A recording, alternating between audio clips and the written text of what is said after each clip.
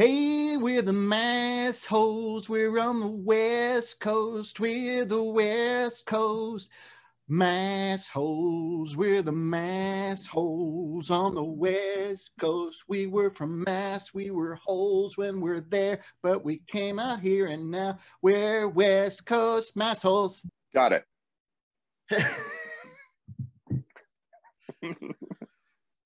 Hey, everybody. Welcome to West Coast Massholes. I'm Todd Anderson. That's Josh Wingate over there. We got 15 minutes to give you the world. Josh, give him the world. You're all fucked. You sound like Bjork in The Northman. Bjork is in The Northman? She sure is. Oh, nice. You Does she wear a swan? You can't make a movie set in Iceland and not cast Bjork. I didn't know she was an actor. Or she made a movie called Dancer in the Dark in the year 2000. You didn't see that? Starring Bjork? No. Dancer in the Dark? Bjork? No. Or Dancing Darkly with Bjork? It was something like that. Oh. But, you know, she's worked with great directors on her videos. That's cool. You know, maybe she picked up some acting skills. She's pretty good in The Northman. How was Skarsgård? His abs were wonderful and oft covered in blood. Nice. I would say everybody in The Northman is having a fantastic time chewing up scenery. Everybody, Ethan Hawke, Nicole Kidman, you know, Skarsgård through the whole thing, obviously, but there's nobody who doesn't chew scenery. The actress from the chess show, what's her name? I always forget her name. Did you watch that show? No, but I heard it was pretty good. Yeah, I like the chess show. You know, The Northman was good. It was Hamlet. If you like the story of Hamlet and you like bloody abs, The Northman's for you. Sons of Anarchy. What? Sons of Anarchy was based off Hamlet as well. Oh, the show? Yes, the show. Everything's based on Hamlet. It's kind of funny when people are like, I love the way The Northman looks. It's a great looking film, but the story is garbage. And I'm like, well, the story is Hamlet. So I'm not a big Shakespeare fan myself, so I get it. But, you know, the best Hamlet adaptation that I've ever seen is called Strange Brew, starring Bob and Doug McKenzie. That, like, you don't need to adapt Hamlet. Rosary. Rosary. That was a great film. I loved it. It had a flying dog. Yeah. There's a power of the dog. Strange Brew. It best Northman as a Hamlet adaptation, and it best The Power of the Dog as a movie with an actual dog with powers. What about what was that movie? My Shaggy Dog or whatever. What was in that? Didn't he have powers? What was that Disney film? Shaggy DA, the Shaggy DA. The dog who could like talk and shit. Yeah, but he was not. Yeah, I mean, I guess technically that's a power. But what isn't the deal with the Shaggy DA is the DA winds up in the body of the dog, like he's reincarnated as a dog, or his soul gets put into the dog? Isn't that how it works? Yeah, so that dog now has power. Power of the dog. Power of attorney.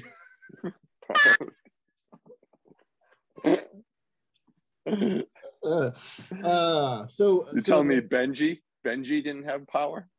Benji was powerful, bro. What about Lassie? Lassie was the one powerful dog.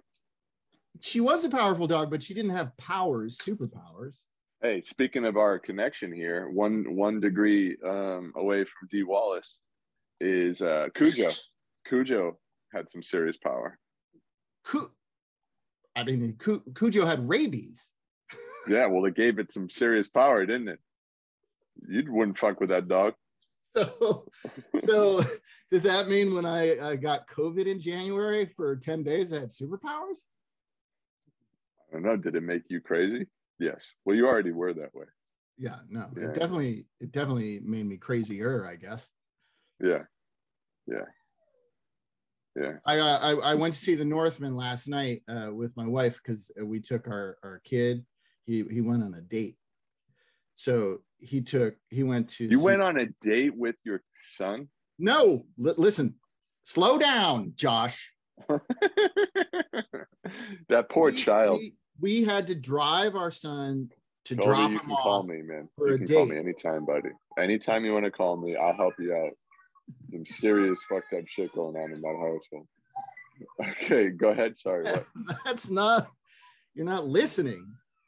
Okay. We had to drive him there, and then we had to pick him up.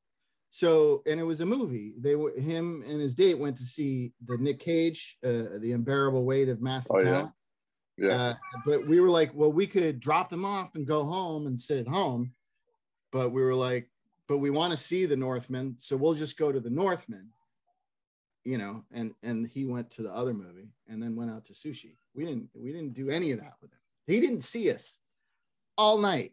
We were just there to drop him off and pick him up, and we happened to see a Viking movie in the interim. That's all. He said the Nick Cage movie was. This was his review of the Nick Cage movie. Ah, it was all right.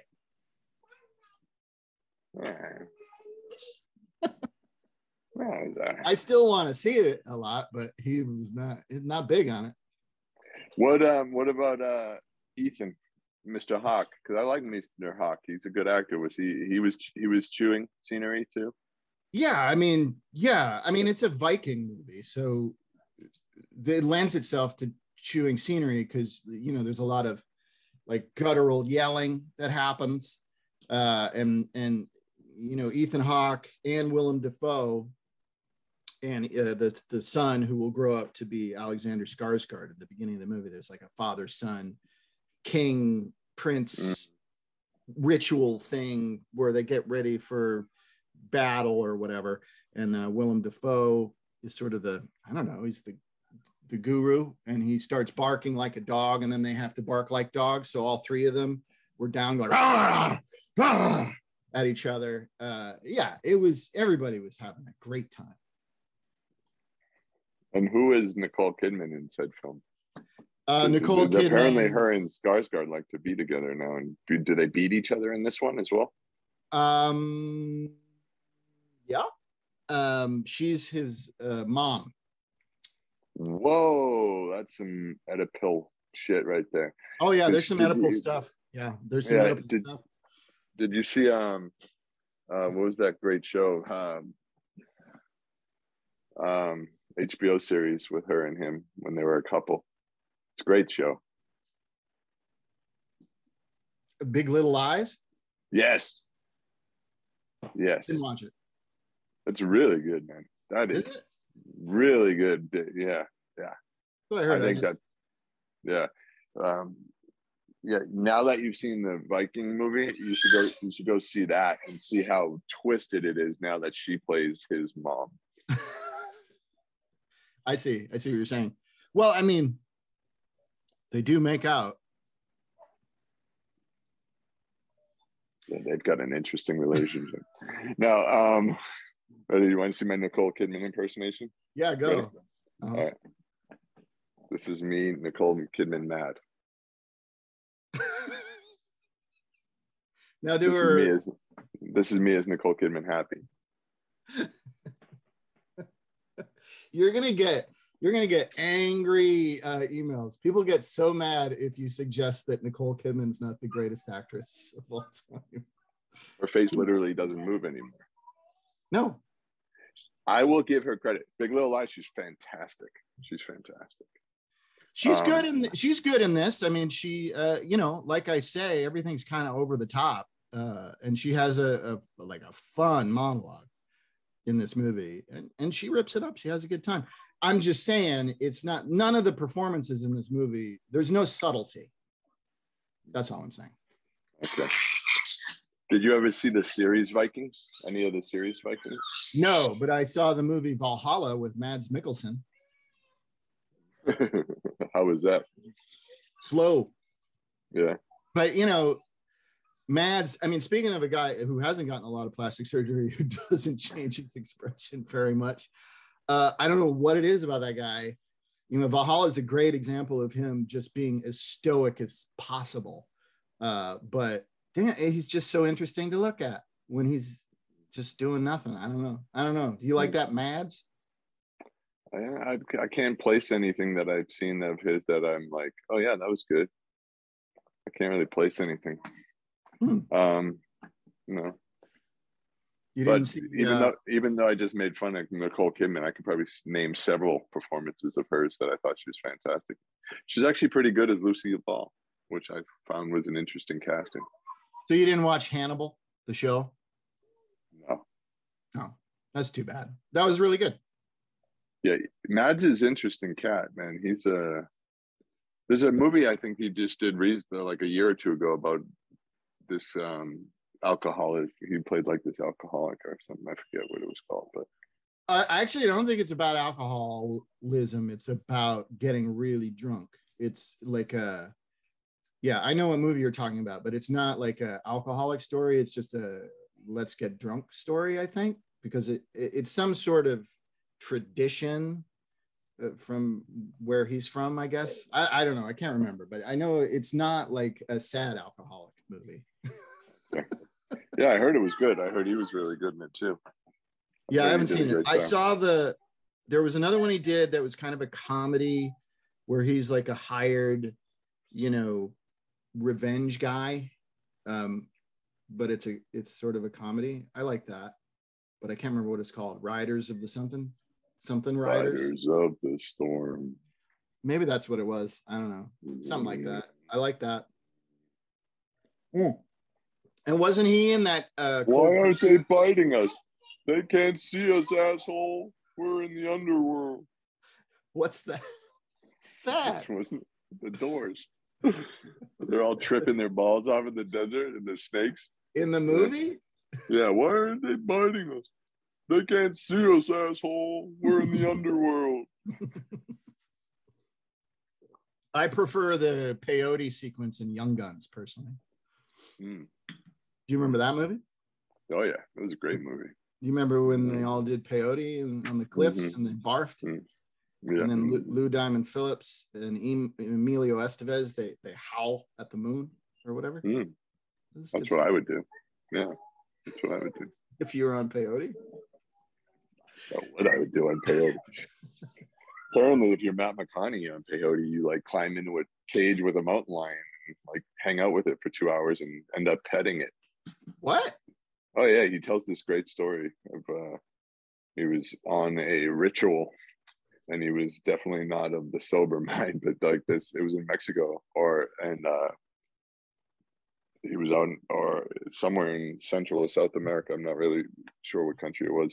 I don't recall, but he was on this with a guide, and they came along, and the guide had this mountain lion in this cage. So McConaughey decided he needed to be in the cage with the mountain lion. So he ended up getting in there and sat there for 2 hours. And by the end of the 2 hours, the mountain lion was like in his lap, and he was petting it.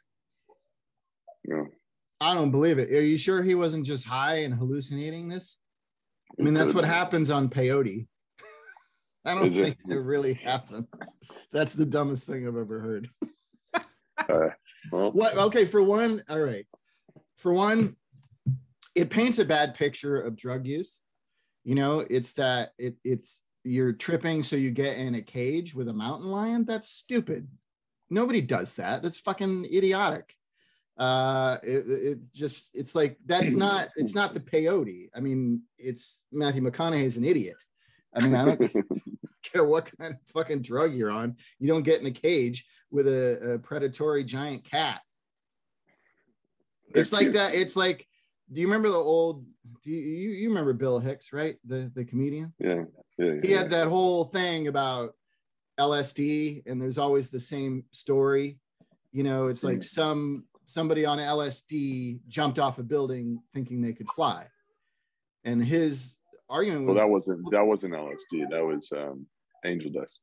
Well, whatever it was. His example was LSD. I think LSD, it was, that was a story that happened with drugs a lot, especially in the 80s. But anyway, his point was, look, if he thought he could fly, why didn't he take off from the ground first? Because you don't see ducks lining up to catch an elevator to fly south for the winter.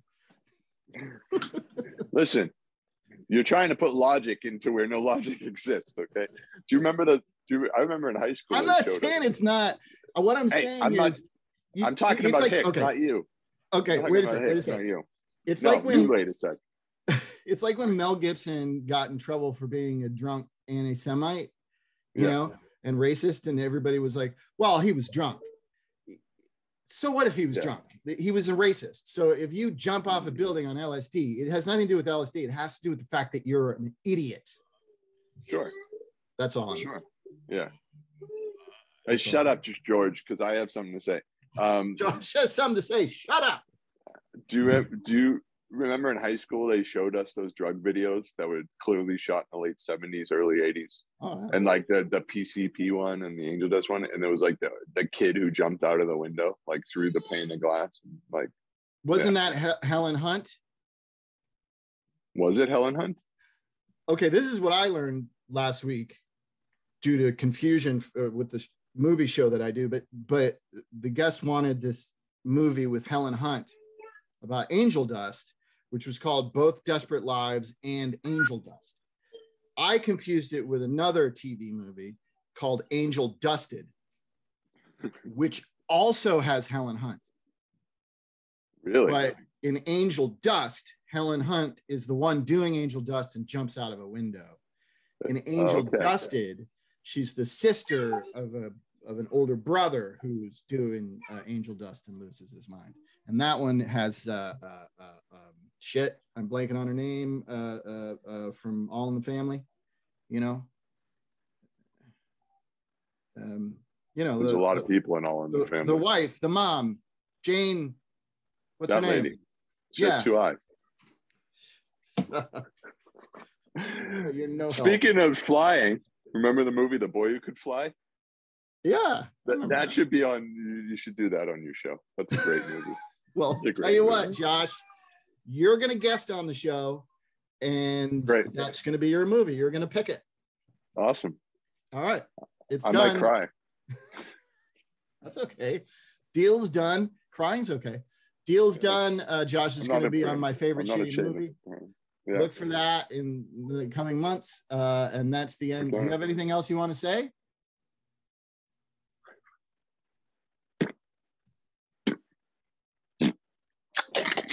Oh no! Are you?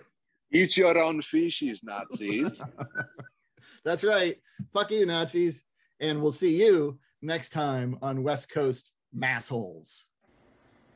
This has been a Blursh production. Blursh.